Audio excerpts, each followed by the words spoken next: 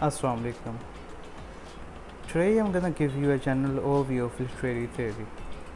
It's a very daunting task, but I would make sure that I do justice to it to some extent. I expect you guys to pay attention because this is something that's gonna change your life forever. Well, to define literary theory is to embark on a journey in which we have to deal with the 12 Herculean labors. So I'm trying to say that it's not easy to define literary theory.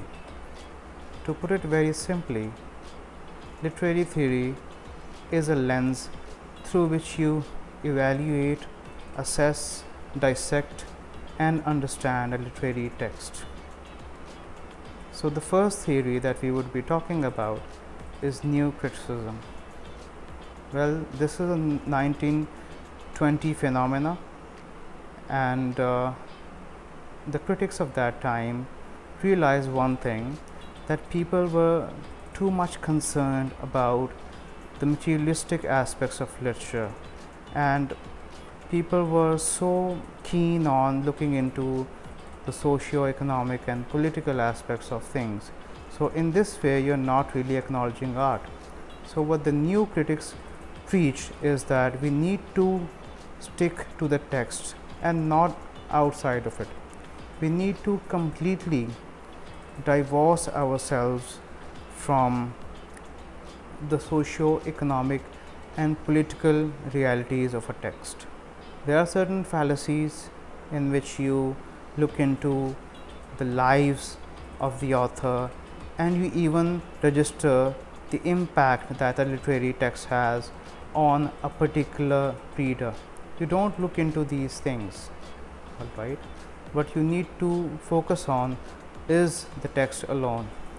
T.S. Eliot had a lot to do with the flourishing of this particular philosophy, and in his essay that is titled Tradition and Individual Talent, he has stressed a lot on tradition and depersonalization.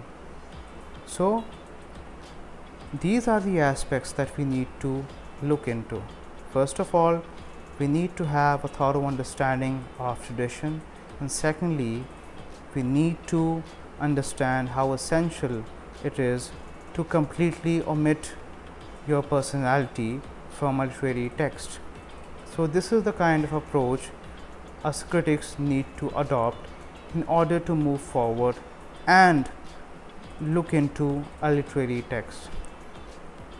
There are so many other new critics, and even if you look into the American new criticism, the critics have a very similar opinion about it. Well, they argue that we have so many different approaches and there's so much content in the literary world that might not be essential. There are so many things that contain unnecessary scientific facts and unnecessary historical information that might not be needed at all. So what we need to do is we need to completely shift our focus on the text and on the structure and on the form, and this is how we would get down to a certain meaning. So there's a very important question that lies in the metaphysics of literary theory, and that is, where does meaning reside? So if you look at it from a new critical perspective, the meaning lies within the text and within the structure, and it does not lie beyond that. And now we'll be moving on to Russian formalism. The Russian formalists have a similar stance, and some of the Russian formalists decided to join hands with the new critics. So if we talk about one of the most prominent Russian formalists, that is Jacobson, well, he broke free from the Russian formalists and later on he joined the new critics. and he showcased his understanding regarding the assessment of a literary text. Russian formalists have a slightly different stance compared to the new critics. New critics are focused on the text and they eulogize poetry a lot, but things are different with Russian formalists. They do not only look into poetry, they do look into the novel as well, and they have talked about a very important thing, and they have rendered certain elements which are essential in terms of crafting a literary piece. And the thing about Russian formalists is that Russian formalists actually gave this particular perspective because they were too tired of looking at things from a Marxist perspective, the materialistic aspects concerning a text. So they wanted to go for an approach that was actually complementing the art and not the ideology associated with art. And there is a very important matter that is part of it, and that is defamiliarization. So they argue that for a text to be literary, it has to be made different so that the audience could have a much more unique experience, and the text that is defamiliarized, that has a much more sound impact, and it could be categorized as something that is literary. So moving on to the reader response theory or the reader oriented theory, over here the crux is that the meaning lies with the reader. It doesn't matter who the reader is, every single person has his or her own understanding of life. So based on his or her experiences, that person would actually assess literature in that particular domain. So there are certain tools which have been rendered by the critics pertaining to reader oriented criticism, and they have actually shown as to what kind of tools we could make use of in order to dissect a literary text. But a reader has to be informed in order to evaluate a certain text. If a reader is not informed, he or she cannot get down to a certain meaning. So the reader should have a complete understanding of the emerging literary trends and the things that have been produced way before a certain time period. Moving on to Marxist criticism. Well, Marxist evaluation of a text concerns evaluating the class differences and evaluating the production houses and their relationship with the workers, and classism, in which we discuss the characters and to which class they actually belong and what kind of relationship do they have with each other. So this is the kind of thing that we explore in literary texts. So when we look into a literary text, what we are most concerned about is what is going on as far as material relationships are concerned. So it's something that's targeted in terms of assessing and evaluating relationships between different classes and relationship between production houses and the people who are working in it, and how all the system is contributing in terms of the societal construct. So these are some of the things which you look into when you're actually talking about Marxism. So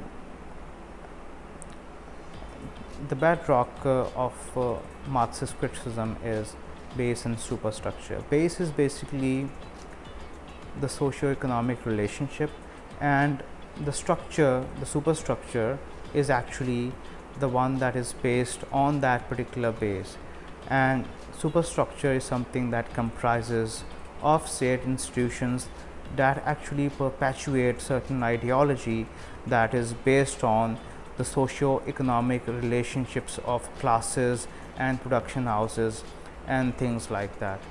So moving on to the next type of criticism, that is structuralism. Well, to make it very short, structuralism is all about the connection between a signifier and signified, which could prove to be very logical. It's so sure that actually brings up this concept, and he later had to revise this concept. Well, according to him, well, images and texts have this relationship. Let's say there's this particular object, you assign a name to that object. Let's say it's a cat, and you would have this image of a cat in your mind, and you actually assign a name to that particular cat. So the cat is the cat is signified, and the meaning that you associate with that cat is the signifier. So the relationship between the signifier and the signified happens to be arbitrary. It means there is no logical relationship. Just like at a signal you come across a red light and you stop, but there is no logical connection between the red light and stop. If you are someone who's into movies, if you're someone who's watched the latest addition in Doctor Strange franchise, you would see that when Doctor Strange enters a different universe, well, over there they have to stop at a green light. So that was something that actually tested his logic. So it means that this is something that culturally varies. This is something that is different in different societies. So the relationship between the signifier and signified keeps changing depending on the circumstances, depending on the time period, depending on the logical understanding of a particular time period and stuff like that. Well, post-structuralists believe that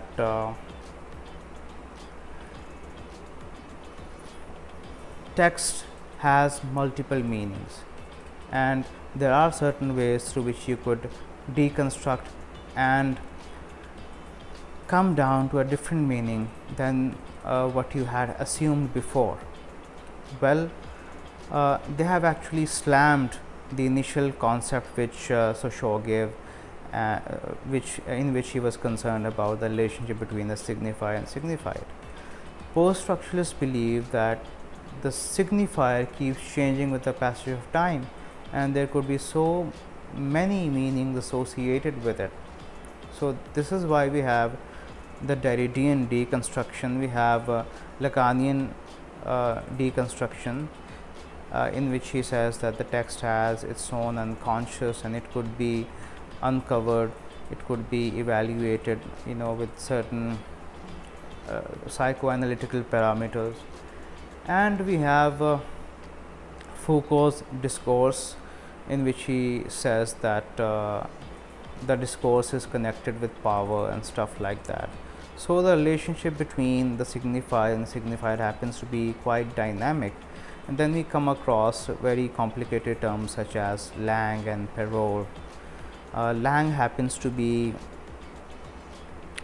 the existing language, and parole is our version of a particular language and what we draw from it. So this happens to be quite the complicated concept, and the more we look into it, the more we get to learn. But this is something that demands more attention, so this is why I would be making a much more detailed video on this soon enough. So moving on to the next form of criticism, that is psychoanalytical criticism. Well, in psychoanalytical criticism, the focus happens to be on human psychology. Well, based on Freud's case studies, we have come up with certain tools and techniques through which we actually evaluate texts? Well, according to the Freudian psychoanalysis, the human unconscious is the human psyche has three parts: the id, the ego, and the superego. Your id contains your instinctive self that is more wild, that is more barbaric, and that has your primitive instincts instilled in it. And when we talk about superego, your superego is something that teaches you what's right or what's wrong, and this is something that has been set up by the society. So you get to know as to how you're supposed to be reacting, in a certain setting and in a certain environment. And the intermediary between id and superego happens to be the ego. It creates balance between id and superego. And he also gives us a concept of Oedipal complex, in which he says that there is a certain stage when a male child is attracted towards his mother, and his unconscious and his upbringing, psychologically speaking, is quite impacted because of that.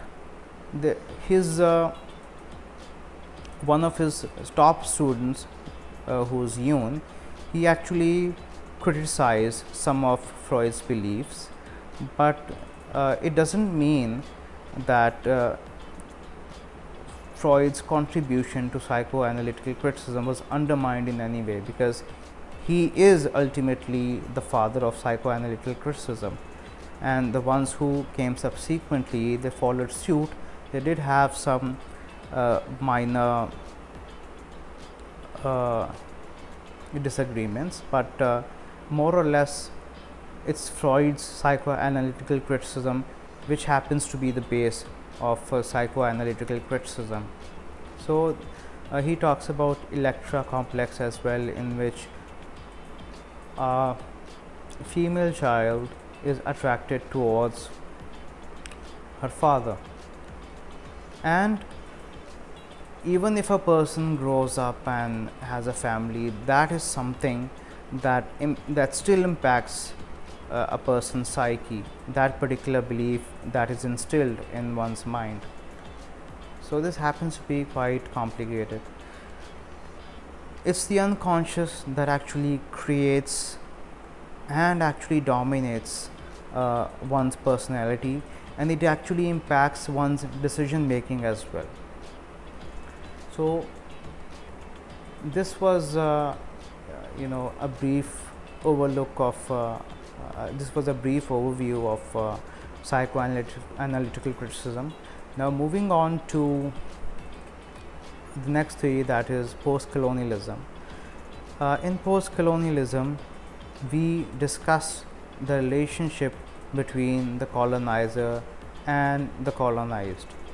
Well, the reason why the colonizer did what they did is because they thought that they were a superior race, and they were actually, in a way, they felt entitled to reform other races and other nations who they consider beneath them. They believe that it's a God-given duty that they have to reform those other countries, other nations, other people, and they found themselves to be superior because they were white, and the rest of the people who were residing in other parts of the world, they were not. So this is the bedrock of post-colonial criticism. You would come across so many scholars who have talked about so many things. Initially, this is something that people started investigating after Edward Said published his book Orientalism, and after that people started looking into this aspect as to how the colonizers completely changed the lifestyles of the colonized, and they are the ones who are struggling with their identity even though their colonizers are gone.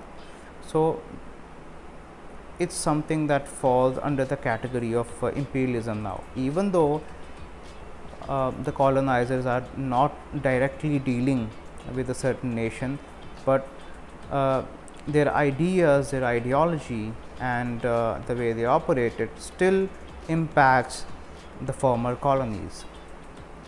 So you would come across Bhabha, Spivak, and a host of other post-colonial critics who have rendered their services in this particular area of study.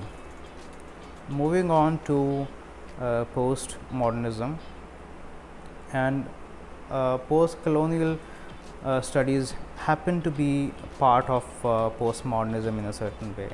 Well, things take a dramatic shift when we move on to postmodernism. We come down to the relationship between images, we talk and simulations and the text and stuff like that, and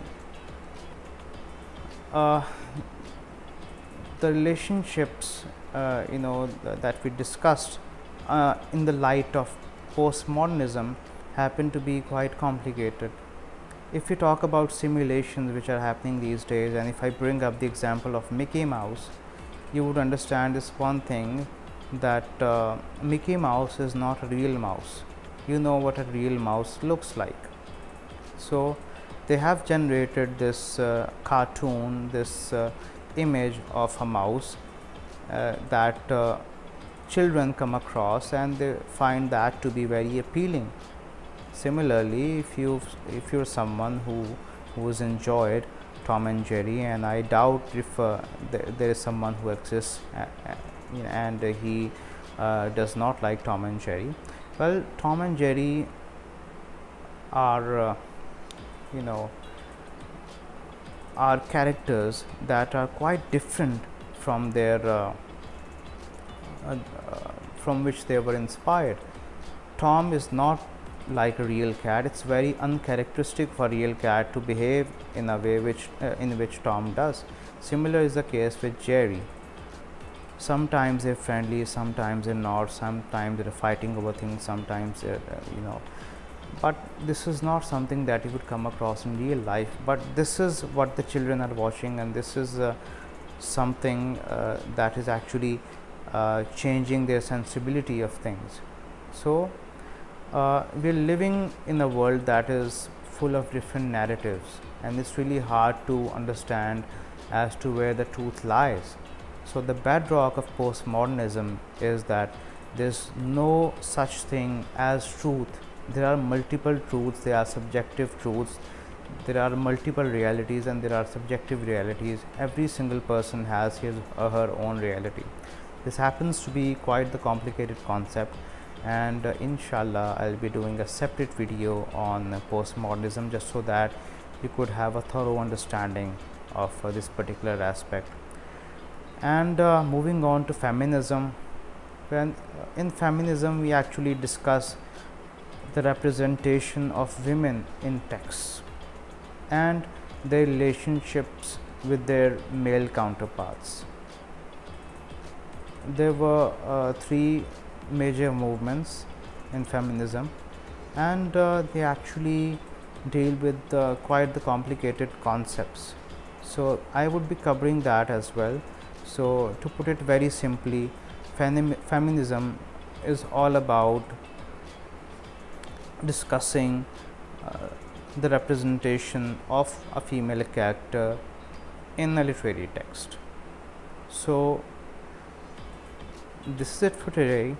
I hope that now you have a more sound understanding of literary theory. It's quite the complicated subject, but with the passage of time you would manage to understand as to how powerful something like this actually is. And if you're someone who has anything to do with literature, it's really important that you go down this particular path and see what literary theory has to offer to you. Alright, so if you like the video, please subscribe and share. Thank you.